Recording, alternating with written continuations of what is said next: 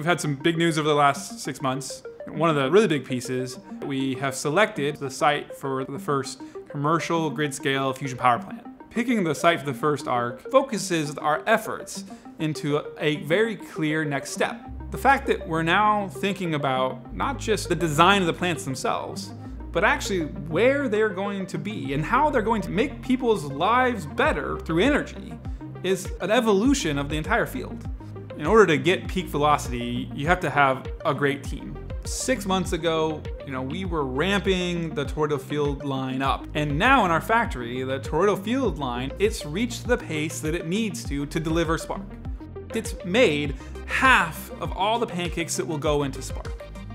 The next steps out of that line are actually to ship magnets to SPARC to be assembled. We have another line that makes the pulsed magnets. We're starting to put together the first of the poloidal field magnets. The model coil that shows all the technology works.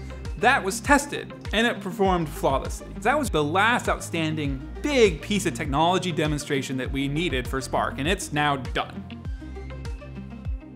The SPARC facility is really turning into a hub of activity. Assembling equipment, putting the final touches on all the fueling pipes, the RF transmitters. Within the tokamak hall itself, people put together the equipment that will be used to assemble SPARC. The large pieces of tooling that will hold the two halves of the machine. They're in place.